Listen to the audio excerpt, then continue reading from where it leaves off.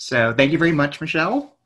Once again, my name is Matt Makowka. I've kind of been a fixture at the McDermott Library. Coming up soon, I'll be there. I'll have been working there for about 19 years, and I've worn many hats there. I cover a multitude of subjects. So as Michelle mentioned, I'm the library liaison, or what might resonate better with you, the subject specialist for the School of Arts and Technology and Emerging Media. In fact, I actually ended up getting a second master's out of that school, so I'm very close to a lot of the faculty there. Then I've also been subject specialist to the ECS school and all of the different subdisciplines and sub-schools associated with that one. And then I'm also the subject specialist for, this kind of ties into my academic background as an undergrad, with the subject specialist for the philosophy department out of A&H. Anyway, that aside, today's presentation is going to introduce you to the concept of the H-index. It is a metric for measuring a scholar or scientist's impact, and how you can calculate it using library databases. In particular, we're going to look at one called SCOPUS and another one called Web of Science. Those are kind of the main ones for doing that, but we'll also look at how you can calculate it using Google Scholar. I want to begin by defining what exactly we mean by an H-index, and look at its intended purpose and benefits. Then I'll go into demoing how to do it with those various tools, Scopus, Web of Science, and so on. After that, I'm going to conclude by then addressing various controversies and shortcomings of the H-index. It's simple, but simple is not perfect or complete. So it's got its pluses and minuses. I'll talk about that at the end. And then after the presentation, which should be fairly short, so we are not going to eat up the whole 1 hour of time, should run around probably 30 minutes, maybe a little longer than that, and we'll have plenty of time for Q&A after that. Okay, so let's see here. Bear with me. Well, let's see if I can share my screen here. Okay, forgive me, this is my first Zoom presentation, so I'm kind of working through it. All right. So, the H-index, what is it? An H-index is a score that attempts to measure both the productivity and citation impact of the published body of work of a scientist or scholar. It is based on the set of the scientist's most cited papers and the number of citations those papers have received in other publications. It was first introduced in 2005 by a scientist by the name of Jorge E. Hirsch. He's a physicist at UC San Diego, and it is sometimes referred to as the Hirsch index or Hirsch number. So that's what the H stands for. The H index serves as an alternative to the more traditional journal impact factor metrics used in the evaluation of impact of a particular researcher. Hirsch intended the H index to address the main disadvantages of other bibliometric indicators. For example, total number of papers alone that a author publishes, or the total number of times he's been cited. Total number of papers does not account for the quality of scientific publications, while total number of citations can be disproportionately affected by participation in a single publication of major influence. In other words, kind of that rock star publication that gets tons of citations and then anything else they publish didn't. So it tries not to get skewed by that, or by having many publications with few citations each. So the H index is intended to measure simultaneously the quality and quantity of of an author's output, which it does to varying degrees of success, we will see as we go forward. That said, we will address those criticisms and shortcomings, like I said, later on towards the end of this presentation. So simply put, the H index is based on the distribution of citations received by a given researcher's publications. So a scholar with an index of H has published H papers, each of which have been cited in other papers at least H times.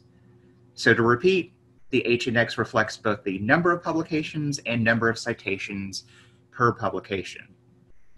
One thing to keep in mind with the H index is that it works properly only for comparing scientists or authors in the same field, because citation conventions differ widely among different fields.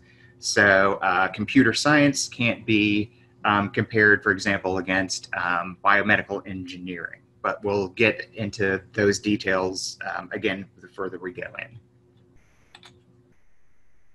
Okay, so I just touched upon all those advantages, and don't worry, I will pass along the PowerPoint and my notes, which are far more detailed than these, to everyone who has signed up, so you'll have copies of those. So, how can we calculate it? So that's actually quite the simple part. The H index can be determined using citation databases such as SCOPUS and Web of Science, and the ever popular Google Scholar. So I just want to make a quick disclaimer before I go into demoing each of these. Depending on the tool that you use, each is likely to produce a different H index for the same scholar. This is because every tool varies in the number and kind of publications it covers. For the most part, H index is calculated for journal publications. So articles published in journals and times they've been cited in other journals. But sometimes, just depending on the tool you're using, that can extend to other types of publications. So, for instance, the Web of Science has strong coverage of journal publications, but poor coverage of high-impact conferences. This exclusion can negatively impact certain disciplines, such as computer science, where conference proceedings are considered a vital part of the literature.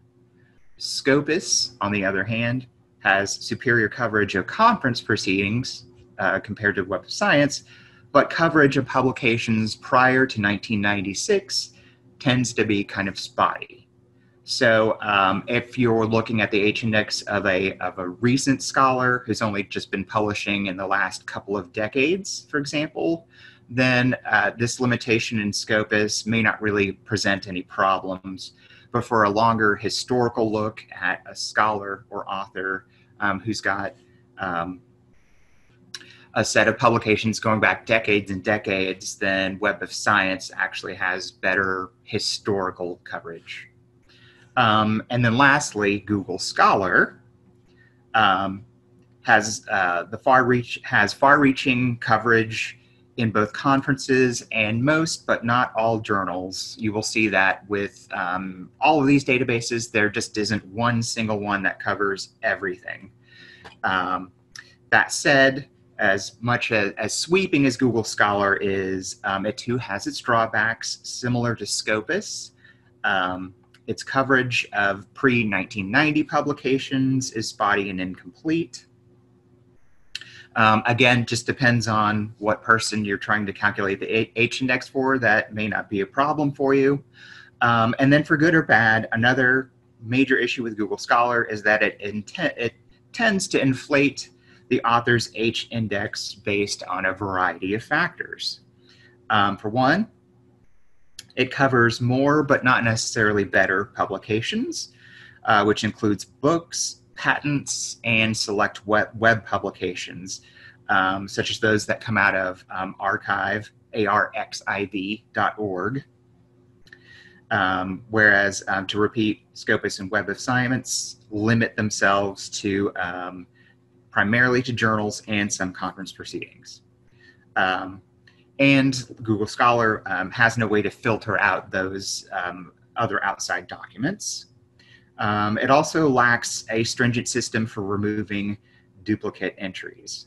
So the same article may have two entries because of erroneous metadata to it. Same article, but the author's name is spelled differently on one than the other. So it looks like he's got twice as much as what's there. So in a way, that person gets overcounted in that regard. And so it's bad for deduplicating.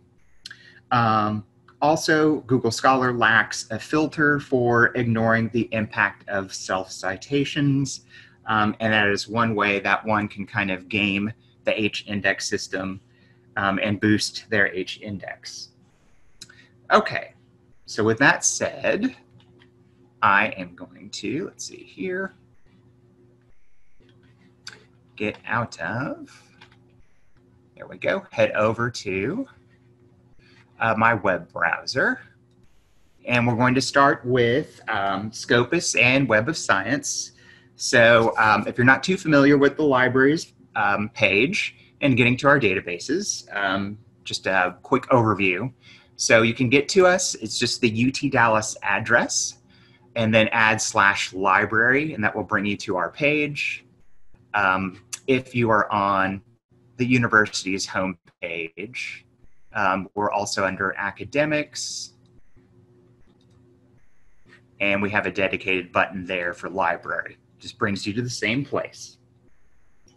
And it's going to default to a Discover search. Now, there's a number of ways to reach our databases. I'm just going to show you one.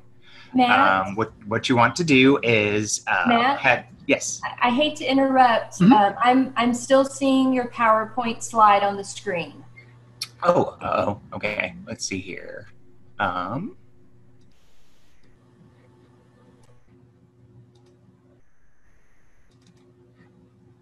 Better? Yes, looks good on my end. Okay. We have a comment here about stopping to share the screen first and then to switch over. Okay. Okay, thank you. Yes. Apologies. Okay. Hey, it's a learning experience for all of us.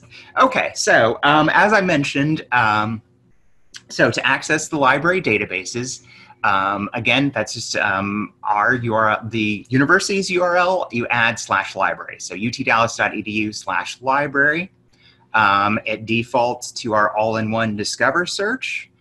Where you want to go to access these databases, though, I would direct you the fourth tab down, the one that says Databases. And as long as you know the name of the database you want, just go to the corresponding letter. So we're going to go to S for Scopus. And for this one, I'm going to right-click to access it. And being off campus, it would prompt me for my net ID and password and let me in. And then it defaults to their document search. So think of Scopus, and when we look at Web of Science as well, as specialized search engines that restrict narrowly to scholarly publications. For the most part, journal publications. In the case of Scopus, it does both conference proceedings and journals. Web of Science is almost exclusively journals. And both have very heavy coverage of the sciences. So all of your hard sciences, social sciences, business, those types of things. These two, though, are not good databases if you're doing arts and humanities research. Okay, so to calculate the H-index with Scopus, I would advise going to an author search. So you would click on that button. And then I'm going to use a professor that's been with us a long time at UTD, Dr. Katarnabaz. He deals with medical imaging, machine learning, a lot of electrical engineering and computer science type topics. So you want the full last name, and then you can put in either the full first name or the first initials. So this is, his first name's Nasser. I'm just gonna put in N. If you should happen to have an ORCID ID for the author, that's kind of like an unambiguous single number for an author. So if two authors share the same name, that can cause problems with trying to filter just for their publications in these tools. So one way to narrow, to disambiguate to just the author you want is to use their ORCID ID if they have signed up for one. So if you happen to have that number, and sometimes you'll see that attached to articles that you run across, then you can use that instead of the name. Okay, and I will go ahead and search. And this is telling me that I've got 2 results. So notice here in the middle of the page, first entry is Nasser D. Katarnavaz with 289 documents. Then he's got a separate listing with just Nasser Katarnavaz, no D, and 40 documents, both University of Texas at Dallas. So clearly these are both the same person. So just again, depending on who you're researching, to be thorough, and it just depends on how their data was attached to each of their publications, you may need to select several of them to put together. And then what I will do is go to the View Citation Overview.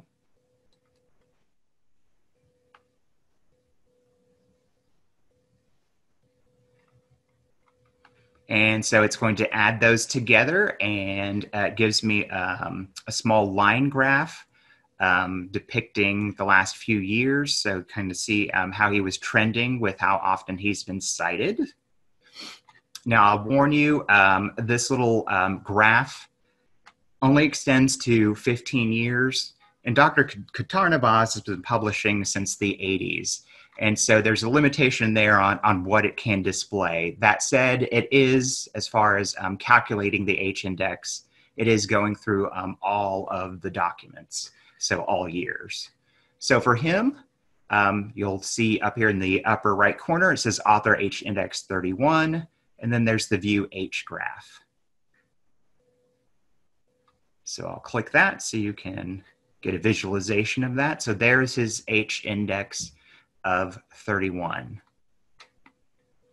Now, I should point out, I kind of mentioned this earlier when briefly describing the differences between the different tools. With Scopus and Web of Science, if you want, you can exclude, apply different filters. So in this case, if he's, say, trying to game the system by self-citing himself a lot in his papers, well, we can click the Exclude Self and update. And notice that did bring it down a number. There are some book publications included. So if you wanted to just stick strictly to journals and proceedings, not books, well, we can apply that filter as well. Okay, and that really didn't change it, so it's still stuck it at 30. So pretty straightforward there. With Scopus, just go into an author search. If there's multiple entries, just make sure you add them together and then analyze the author's output. And then that should generate the H-index on the fly. Are we doing okay so far? Yes, Matt, moving right along. Thank you. Okay. So we'll take, now we can, let's compare this to a search on Web of Science. So just to repeat, if you come into our page, look for that 4th tab down, green, databases, and we'll go to W for Web of Science. And Matt, before we move to the next one, we have a question. Oh, sure. What number is good, and what does 30 indicate? Well, that is quite the loaded question. It depends um, on the field or discipline that you're researching. So within Dr. Katarnavaz's field, which I believe is electrical engineering, I think that's pretty good. I've heard one scientist joke on a YouTube video demonstration that an H index that matches your age is a good one. I don't know, that seems rather arbitrary. But you tend to have in the sciences much higher numbers, and then in the arts and humanities, really low numbers. And as I mentioned before, you can't compare across disciplines. So a 25 in biomedical engineering does not mean the same thing as a 25 in computer science. So you kind of have to look at them in context. Off the top of my head, I don't know since Dr. Katarnavaz is well published and cited all over the place, I'm going to assume that a 30 is really good. But honestly, off the top of my head, I don't know what is a good benchmark for each discipline. I would refer you to, there's a quick, simple read on H-index in Wikipedia, and it's got a small blurb in there with citations that kind of summarizes Hirsch's assessment of what were good scores in each of the fields. So not trying to be wishy-washy there, but yeah, it all depends is kind of the short answer. Okay, so now we'll take a look at Web of Science. So if you recall here, he got a 30. If we want to be generous, a 31 for his score in SCOPUS. Now, Web of Science basically does the same thing. It allows you to search for articles by a particular author. Its time span goes way back, all the way back to 1900, so much further back than SCOPUS. That said, it's pretty much exclusively journals and not conference proceedings. So it is kind of limited in the types of publications covered. And let's see here, let me reset my form. It was saving my old one. So it's going to default to a topic search. You want to change that to author. And then, another thing that I like to point out is that with Web of Science, defaults to what's called the Web of Science core collection. There's actually some additional collections in here that can be searched. I like to be as broad as possible. So my advice is from this pull down is go to all databases, and it will add some of these additional indexes like BioSys as a biomedical science, biology and medical science database, Medline, and several other indexes. So I like to change this to all databases. Okay, and then when you select the field you want to search, they'll show you an example of how to enter it. So their advice is last name, first initial, and then a star. The star is what's known as a truncation key. So it will look for a string of letters after the first initial. So if he signed a paper as just N. Katarnavaz, it should find that. If he signed it as Nasser, it should find that. So it should find all those instances. Okay, and so now we'll search. All right, and so we've got 311 matches. And right now it's ranking them from newest to oldest. So kind of like with Scopus, to make sure that you're getting all of the entries that mention him, turn to this Refine Results column on the left-hand side of the page. If you scroll down, there's a section that says Authors. So notice there's one that says Qatarnavaz N 301, and then there's Qatarnavaz Nasser 35. So I want to make sure that we are getting everything. And so I'm going to click them both and then refine.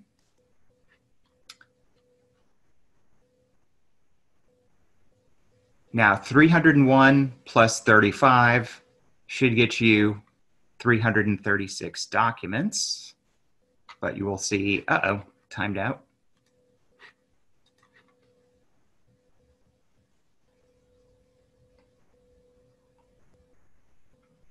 Go internet. Okay, there we go.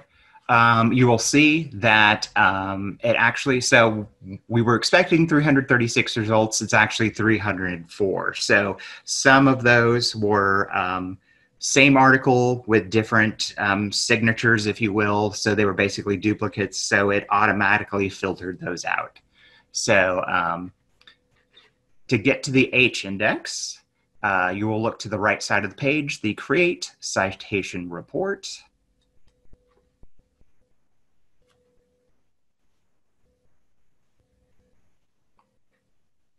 So whereas we were getting, let's see, what was it? 300, I think 29 publications in Scopus, it was actually hitting more. This is hitting less. So here we're just getting 304. And let's see here. The charts are not filling out. And that is probably because Web of Science is not accounting for conference preceding publications. So I'm still thinking, and so we can see up here at the top more clearly, his H index according to Web of Science is 28, so it's a little bit lower. But then it is, you can see from this graph, showing sum of citations per year. It goes all the way back to 1986. So very long historical coverage there. So as I said, different tools produce different numbers. They're close, but still they're different. So even if Scopus and Web of Science were, let's say, strictly journals only, they both cover different sets of journals there. As you will see, there isn't one that just covers them all. And then last but not least,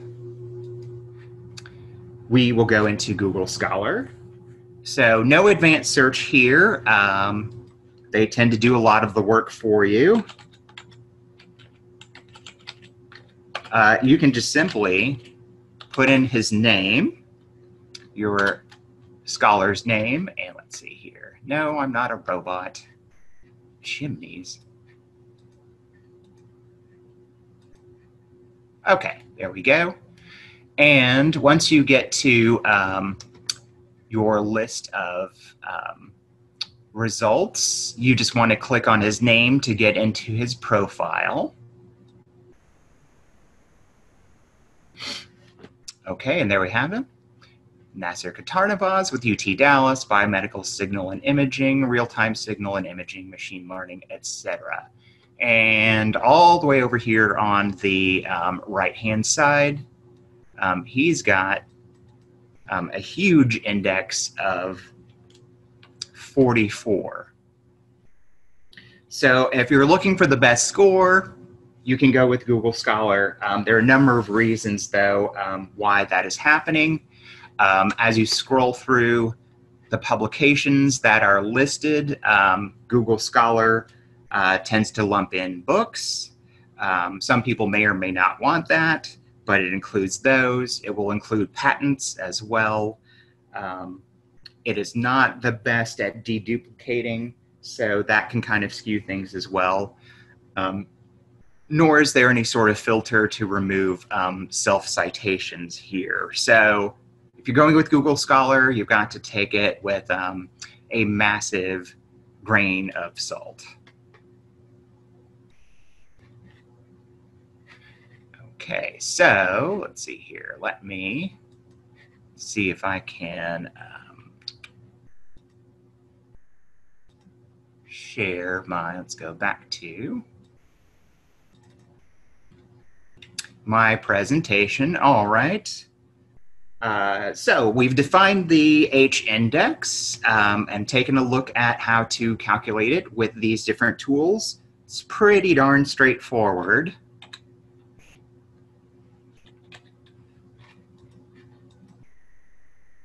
Okay, but now let's look at some of the criticisms and shortcomings. So as I mentioned earlier, H index is a field-dependent metric, so it can't be compared across other disciplines.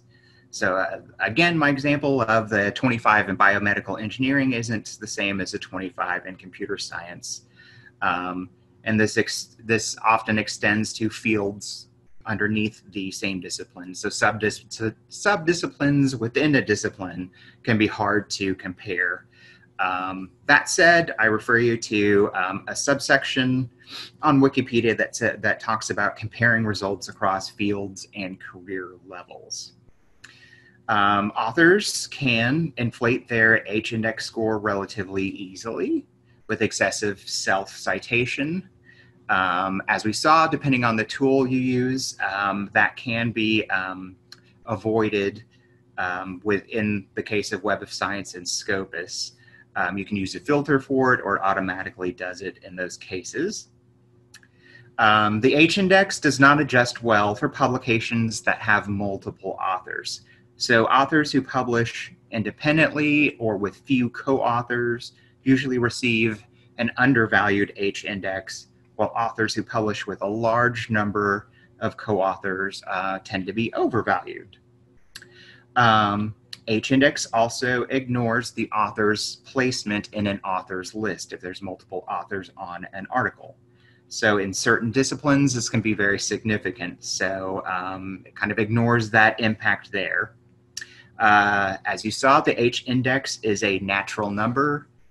It doesn't come in fractions or decimals, so there's not a lot of nuance there or discriminatory power. The H-index does not provide, some critics have said that it does not provide a significantly more accurate measure of impact than the total number of citations for a given scholar. So in other words, it doesn't succeed all that well at merging quality with quantity of an author's works. The H-index is also regarded as a slow metric. By that, it takes the longer the length of time that an author has been publishing, then the more that he usually benefits from the H-index, the better and the higher it will be. Newer or younger authors, someone who's only been publishing a year or two, and hasn't had a lot of time to get recognition or citations from others, usually get severely undervalued in their H-index. And then the last point I'm going to make here, the H-index is limited in that it works very well for scientific disciplines, but it does a disservice to authors and scholars in the arts and humanities. So since it rigidly depends on journal and conference publications, it overlooks the impact of non-traditional sources common in the arts and humanities that would nonetheless signify an author's impact and influence. So for example, blog posts, tweets, message boards, other online digital artifacts all get ignored. So to remedy this shortcoming, many in the arts and humanities community and even in the scientific community subscribe to a philosophy of alt-metrics, which just looks beyond the citation-based metric of the H-index and adds other factors for calculating impact. And that is a whole other presentation in and of itself. So I will not be getting into alt metrics, but if that's something that interests you, I definitely recommend that you look into that. Okay, so we covered what it is, its benefits or intended benefits, how to calculate it, and then also some of its shortcomings. Again, very easy once you know where to go to calculate. So if you know where to go. That concludes my presentation there. I'm ready to handle any questions that you guys, comments that you guys have.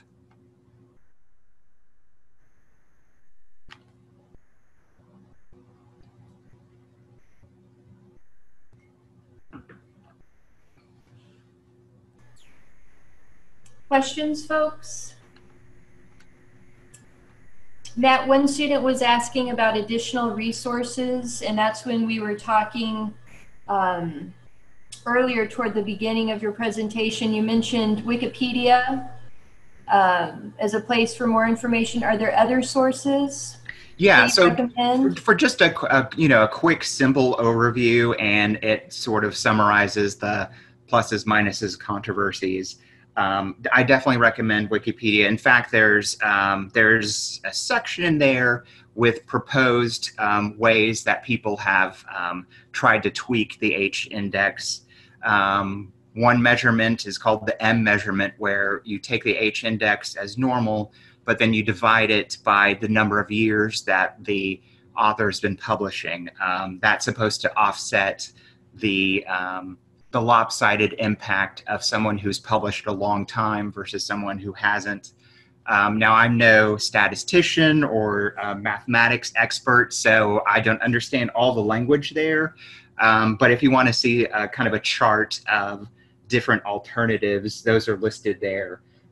But I will also send out from my my notes from this presentation, my reference sheet. It's very short. But there's an article that I cribbed a lot from, as much, if not more, than Wikipedia, called The H-Index Debate: An Introduction to Librarians. It does kind of a nice historical overview of the H-Index and then criticisms of it, and it really cautions against using that as, say, your sole metric of a person's impact. But that came out in 2017, so it's fairly recent, up to date. And it's a fairly straightforward read too. That kind of digs deeper in different spots than just a Wikipedia article does. But those would be much shorter reads. I mean, I could recommend some books on bibliometrics, but that is really getting deep into the weeds there.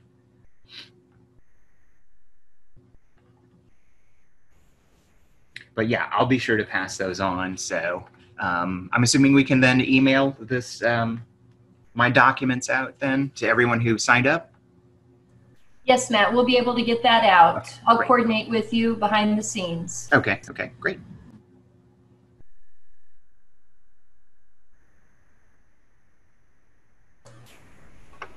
Great job, Matt. Thanks for sharing that with everybody.